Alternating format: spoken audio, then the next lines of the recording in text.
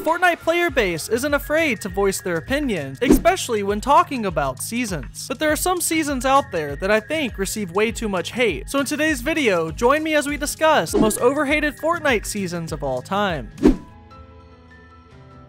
With a ranking of 6.7 out of 10, it seems like everyone is hating on this season in some form or another. But for me, Chapter 5 Season 2 stands out as one of my favorite seasons in the entire game. For me, the loot pool is the most important part of the season, and in Season 2, we had some solid weapons like the Warforged Assault Rifle, the Thunderburst SMG, and the Gatekeeper Shotgun. We also had some seasonal items in the loot pool, such as the Wings of Icarus, Zeus's Lightning Bolt, and the Chain of Hades. Additionally, we had some beloved classics return to the loot pool, like the drum gun, the hand cannon, as well as my favorite with a tactical AR. Now the map for Season 2 was solid as well, with the addition of 2 new biomes on the map, featuring locations like Mount Olympus, Brawler's Battleground, and the Underworld. Also, the Battle Pass for Season 2 was one of my favorite Battle Passes in recent memory. But overall, Season 2 was a phenomenal season in my opinion, and with time, I really hope that the player base comes to appreciate the season.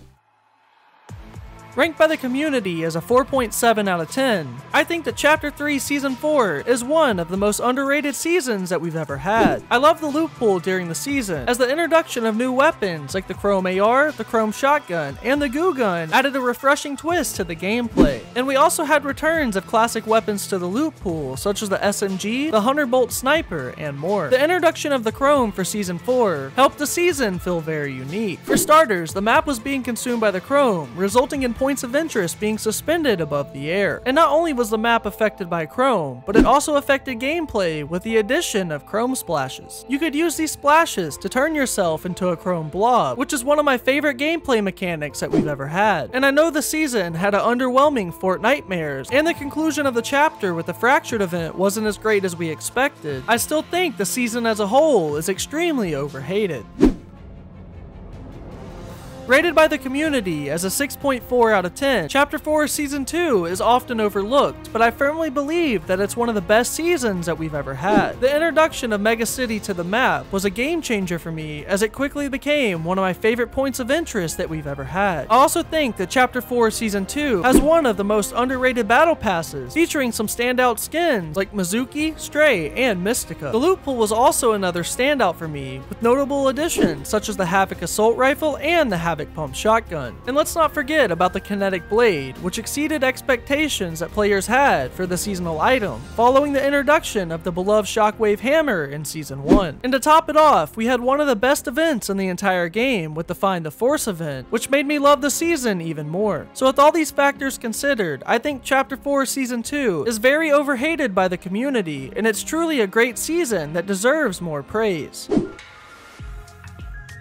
Now, despite its ranking of a 6.3 out of 10 by the community, Chapter 2 Season 8 deserves more recognition in my opinion. We had some solid map changes with Season 8, such as the Sideways, Cube Town, and the spread of cubes corrupting various areas across the map. I also think that the Battle Pass is extremely overhated, as it offers some of my favorite skins in the entire game, such as Charlotte and Torin, as well as some entertaining meme skins such as JP Chimpanski, Tuna Fish, and Fabio Sparklemane. And while the loot pool in Season 8 was relatively solid, featuring returning weapons like the Dragon Breath Sniper, the Charged Shotgun, and the Automatic Sniper, I wasn't very impressed with the new weapons for the season with the Sideways weapons. However, despite these minor drawbacks with the loot pool, the season was pretty solid overall, highlighted by one of my favorite Fortnitemares events of all time. We also had some of my favorite mythics in the entire game, with the Venom mythic as well as the Carnage mythic. And even though they were extremely broken, they were still a great addition to the season. So be sure to let me know down in the comments below what seasons you think are overhated. But until next time, as always, take care and stay twisty.